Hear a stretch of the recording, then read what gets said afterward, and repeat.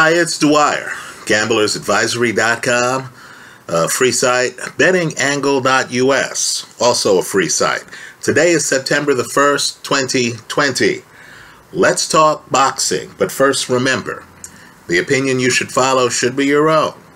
Just consider this video to be a second opinion from a complete stranger online. Now you have middleweight champion Jermall Charlo. He's unbeaten. And he's taking on a guy who, in my opinion, beat Triple G, right? Derevyanchenko. Understand, Derevyanchenko fights Danny Jacobs, his sparring partner in real life, right? He fights Danny Jacobs. Fight goes the distance and is razor close, right? Derevyanchenko somehow sleepwalks through the early part of that fight, finds himself getting beaten up, then turns it around mid-fight, and is able to make it a close photo finish. He loses. But understand, Danny Jacobs, unlike most fighters, knew him. Well, he's fighting Triple G. Guess what? He comes out. He's getting beaten up. He gets dropped early in the fight.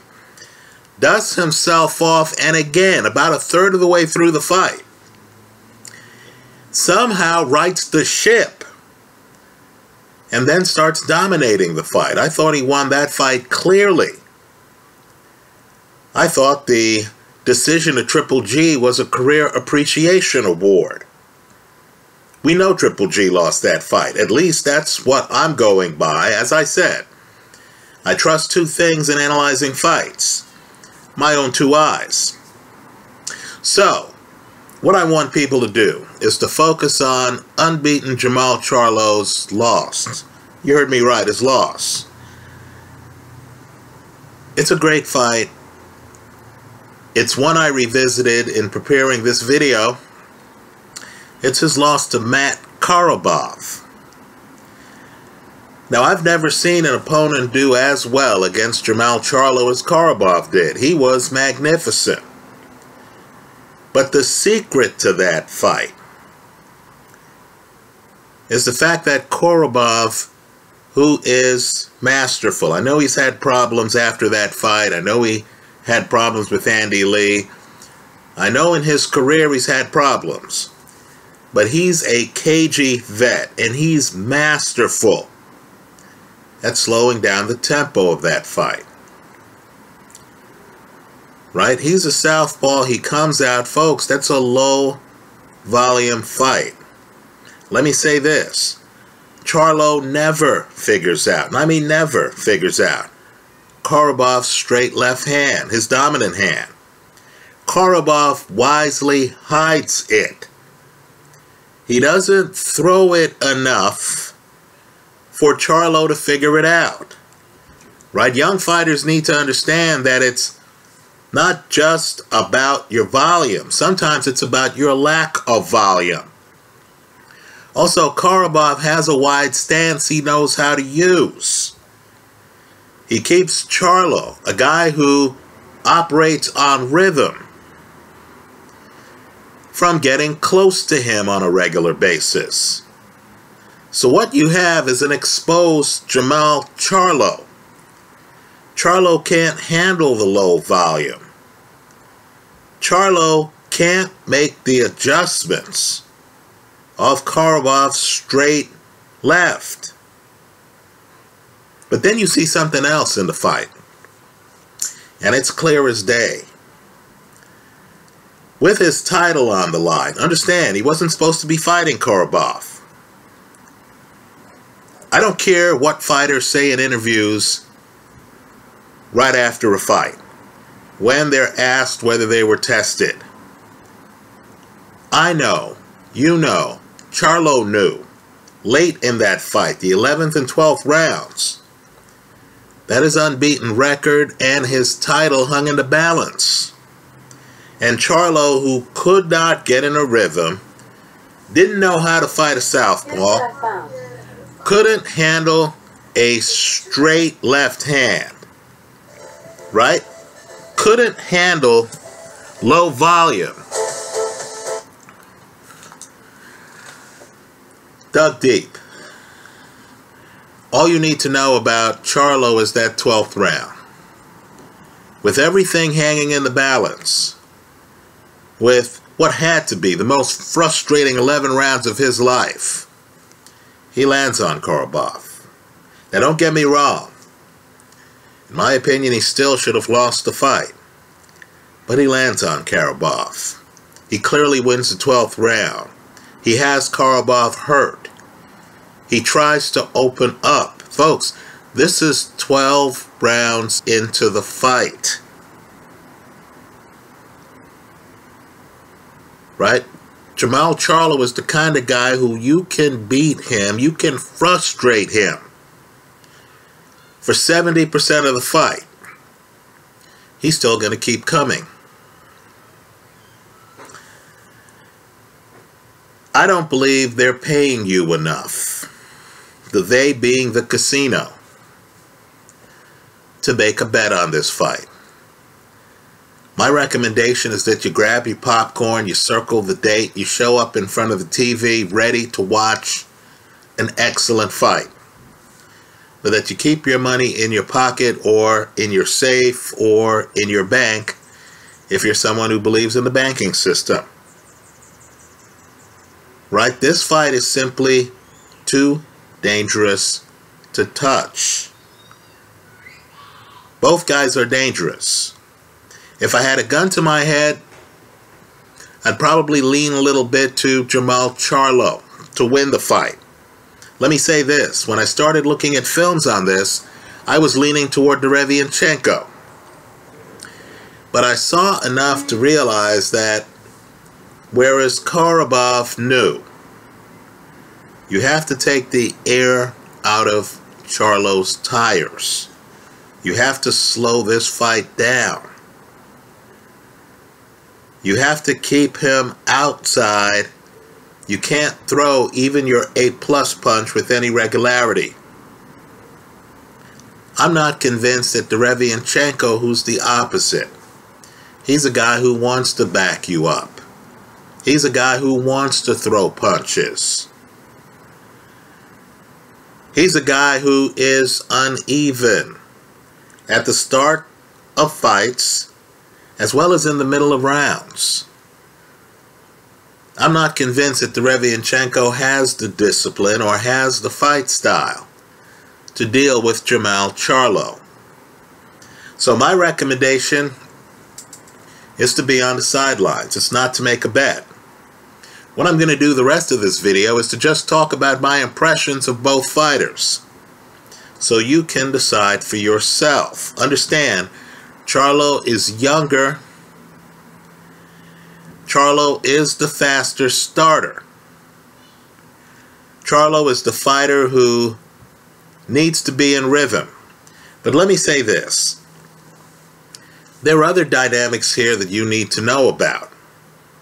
Right now, I'm not here to pretend that I've ever been a boxing trainer. I haven't been. I'm just a gambler. Some of the things I'm going to say here are controversial. Let them be controversial. It's what I'm thinking and I'm sharing it with you. This isn't a PC channel. Charlo is one of boxing's most exciting fighters. I'm surprised that he's not more popular. I believe one of the problems is that other than Austin Trout, who seems to find a way to lose all of his big fights. Have you noticed that? Other than Austin Trout, Jermall Charlo really hasn't fought someone who the fans know, who the fans consider to be an elite fighter. Let me also say, too, that fans will punish you. Fans will deliberately overlook you.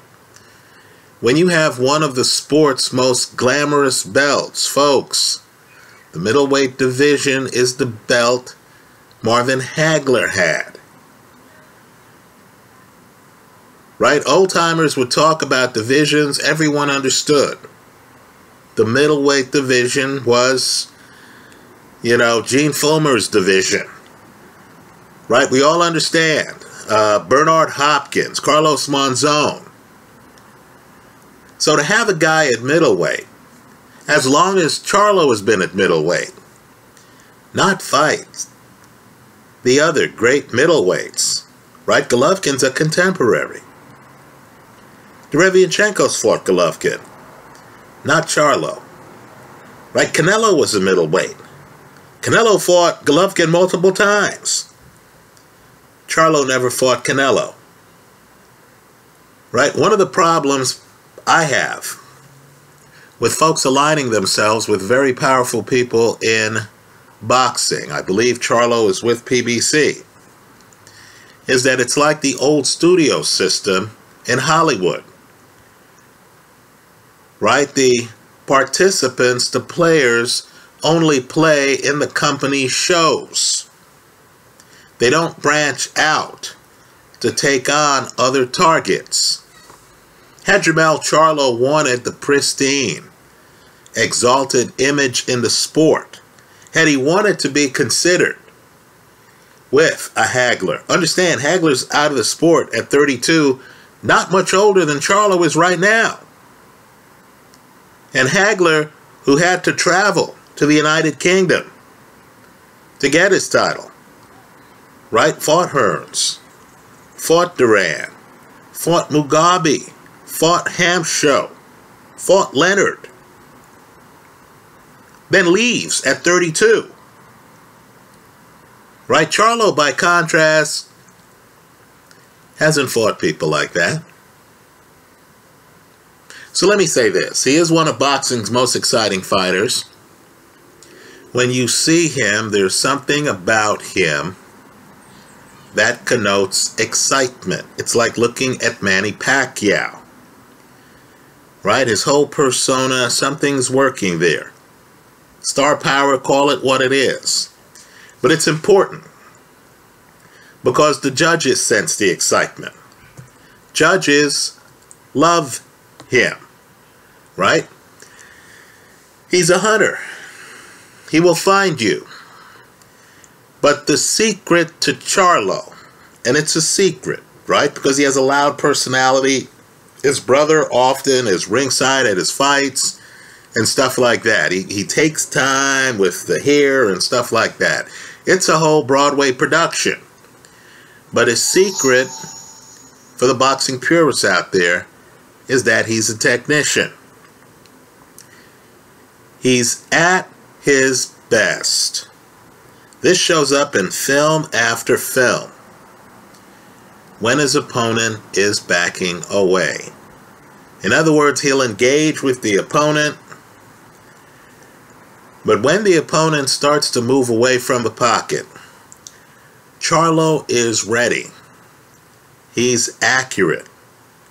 He'll hover with the opponent, and as a guy thinks an exchange is over and leans his head to back away, Charlo leans with him.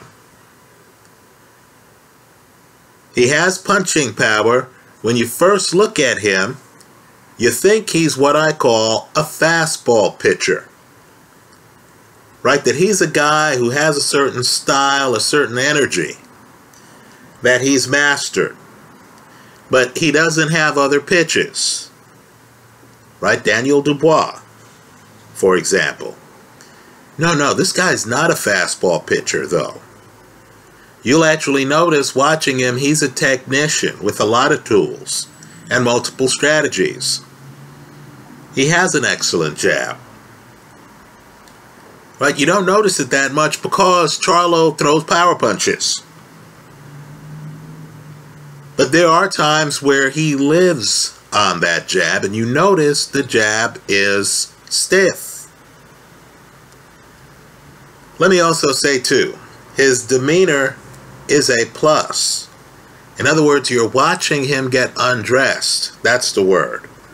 That's how I saw the fight, at least, by Matt Korobov.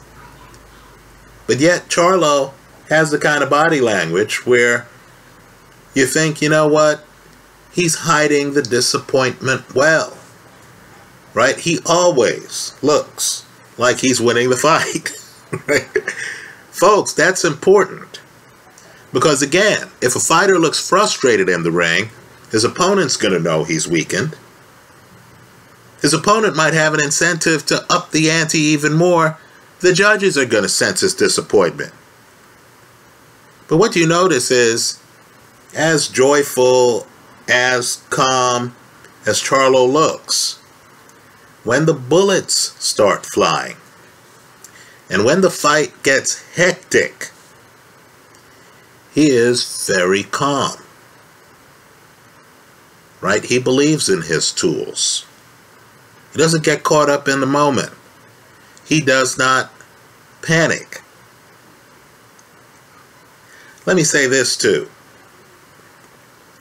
He has a skill that's underrated in the sport. He has a big right hand, but he can throw that right hand wide. He can throw that right hand straight. In other words, he can make adjustments. He couldn't adapt to Matt Korobov. But understand, Korobov is postgraduate school. Right? A guy who figures out, you know what, I'm not going to run in on Charlo. I'm only going to throw this straight left when I have to. I don't want him to be able to time it. Right? He couldn't make the adjustment on Korobov. But normally he makes adjustments. You'll notice it on his offense. Right? He does not panic. He can throw the right hand wide or straight. His left hook is also a money punch. This is the punch that he knows how to throw well when an opponent is backing away. He can lead. He can also counter. An excellent example of him throwing a spectacular counter is his stoppage of Julian Williams on a counter right hand. If you want to see a beautiful counter thrown by a guy who comes across as a fastball pitcher who's really a guy with a lot of tools in the shed, take a look at his stoppage of Julian Williams. So, let me say this. Charlo, and I know how fighters are. They say, what do you think of your opponent? And the fighter says, look, I'm just fighting whoever my manager tells me to fight. Right? The fighter says, hey man, I hardly watch film. I watched a couple rounds of him. I'm relying on my trainer. Right? I'm sure Charlo has the book on how to look like an overconfident fighter and how to look macho and alpha. Right? Okay, fine. But I believe Charlo is going to see something in the film of Derevyanchenko. First, Charlo can get out the gate quick. As I said, Derevyanchenko's asleep at the wheel early in fights.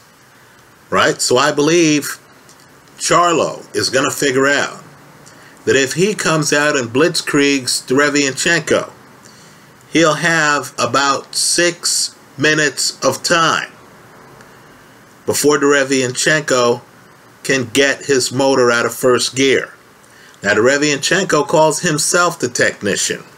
Understand, one of the problems Derevyanchenko is going to have is that, like Charlo, he's a hunter. Right? Whereas Korobov was able to stand outside, use a wide base, right, with straight left hands to keep Charlo on his side of the ring. This fight's going to escalate quickly because Derevyanchenko is going to come in and he's going to, after the first 6 minutes, he's going to try to trade with Charlo. He's going to try to pin Charlo on the ropes because understand, he's pinned Danny Jacobs on the ropes. Understand, he's pinned Triple G on the ropes. Understand, even though Derevyanchenko doesn't have a lot of pro fights, he had a lot of amateur fights. His record is a little bit deceiving. Understand, too, he has a great trainer. He has Danny Jacobs' old trainer in his corner. Right? That trainer broke up with Danny Jacobs, did not break up with Derevyanchenko. Derevyanchenko can fight low. That matters in this fight because Charlo's tall for 160. Right? He's a short puncher. He has a high motor. He's high volume. The problem is he's not a hard puncher. I know he hurt Golovkin. especially with some body shots. People need to question Golovkin's ability after the Canelo fight and the Derevyanchenko fight to take body shots. But understand, he doesn't hit as hard as Charlo. He doesn't have Charlo's margin of error. He has the opposite problem of Charlo, right? Charlo's in the ring, you sense his charisma, you say, hey, this guy's a winner. Judges start to give Charlo rounds. Derevyanchenko looks like he has an upset stomach. Right, looks like he just missed his bus. Right, his face doesn't exude excitement. That's the only way I can explain the judges' scorecards on the Golovkin fight, coupled with a bad start by Derevyanchenko. Right? Same thing with Danny Jacobs, by the way. He knew Danny. Biggest fight of his career. He gets dropped early in that fight as well. Where I think this fight might turn, if you want to look at moments, is the fact that Derevyanchenko gets slow, but he missed the part of the fighting low memo, where a fighter who gets slow stays low. Right? You look at Joe Frazier, and he's low from the start of the round to the end of the round. Right? The only time he, moves up, arguably, is when he's bobbing and weaving. Derevyanchenko gets low. Now understand, he's fighting a card player. He gets low. But then you'll notice that he gets distracted at times. So then he'll literally, after being low, even when he's having success, he'll lean backwards. A Jermall Charlo will wait for exactly that moment. He has the left hook to make moments like that matter. Understand, this is a guy who, as I said before, can change the trajectory of his punches. Right? I'm not going to touch this bet. They're not paying me enough. The they being the casino, to risk anything on this fight. There isn't a defined underdog here where you could structure a bet to say, okay, if this happens, I'm covered. If that happens, I'm covered. And if something else happens, well, the odds of that are so low that I'll risk it. You don't have that opportunity here. Charlo is a mild favorite, but both of them are going off around even money.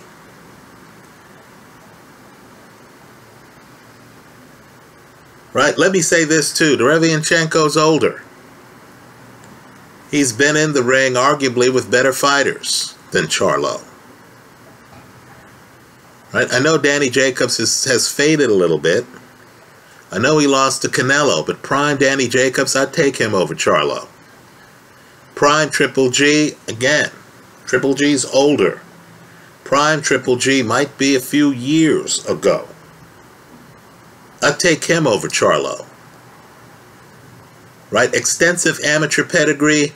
Derevyanchenko has already been in big fights against great fighters. He's not going to be intimidated.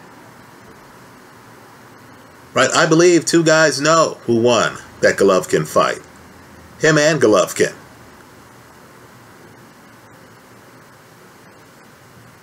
So betting against Derevyanchenko is a scary proposition. Right? This is a guy who never gets the decision in close fights. Right? He could have been awarded the decision in the Danny Jacobs fight. That decision, though, wasn't as egregious as the Triple G fight. Right? I thought Jacobs edged him. I thought Triple G beat him. Excuse me. I thought he beat Triple G by at least a couple of rounds. So this guy understands, given his age, this is his shot. Right? This is his shot. On the Charlo side of the aisle, I'm guessing he's looking around. And he's wondering why he's not more popular. He wants to make a statement. But of course, Just like when he fought Austin Trout, he's fighting a guy who somehow has found a way to lose the biggest fights of his career. Right? Now, don't get me wrong. I thought Derevyanchenko did enough to beat Golovkin. The bottom line is he didn't get the decision. Right? To Charlo's side of the aisle, Jermall, you're old enough to say to the powerful people around you, you know what, I need to make my name right now. Right? Give me Demetrius Andrade. Have me do what Canelo did.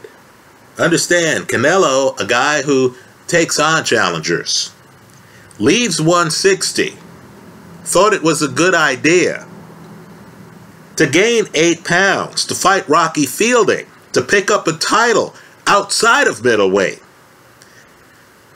Then came back to middleweight to fight tougher competition than Derevyanchenko, than Charlo has fought. Right? So I think this is a barn burner fight. I do see one situation where one fighter might be vulnerable. Right? Derevyanchenko, as he leans back after being low, is open for some of what Charlo can throw. Charlo has ring coverage. The straight right could get there. That left hook is literally made for fighters who are low and then lean back because you're already in position to throw it if you're an orthodox fighter. I'm on the sidelines here. My suggestion is you be on the sidelines. This fight is a must-see. I just don't believe the casino is paying you enough to take the risk here on either fighter. That's how I see it. Let me hear from you. I hope you leave your comments in the comment section of this video. Thanks for stopping by.